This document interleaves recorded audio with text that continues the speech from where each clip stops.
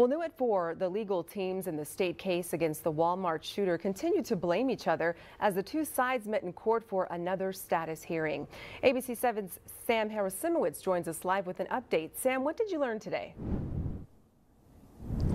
Nicole, the big thing that we learned in this status hearing is that, frankly, we are still quite a ways away from actually knowing when the state trial against the Walmart shooter, Patrick Crusius, will begin. This hearing ending rather fiery between the two legal sides, with an argument breaking out between Joe Spencer and District Attorney Bill Hicks. The questions were about the number of files and data and information as regards to evidence being given to the defense in regards to this case and how long it may take them to sift through everything, and then even going so far as to saying to the state, saying that this was justice versus politics. Bill Hicks firing back, and that was originally stated by a member of the defense team, Felix Valenzuela, but Bill Hicks fired back saying there, quote, no politics in taking this case to trial, and then Joe Spencer eventually responding back by saying he takes exception that the district attorney says politics is not involved in this case. After that rather fiery ending between the two sides,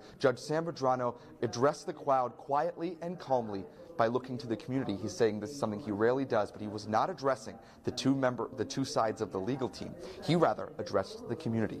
He walked everyone slowly and calmly through a timeline of events since the August 3rd shooting in 2019, through the pandemic, through the administration of Yvonne Rosales, her resignation, and eventually the new administration of District Attorney Bill Hicks. And then after that, after 2 hours of hearing is when the court adjourned. Both legal teams came out in a joint statement telling us they really had nothing they could give us because of the gag order in this case. We asked when the next hearing may be. Again, we were not given that information as well, but this hearing taking just over 2 hours today. Nicole.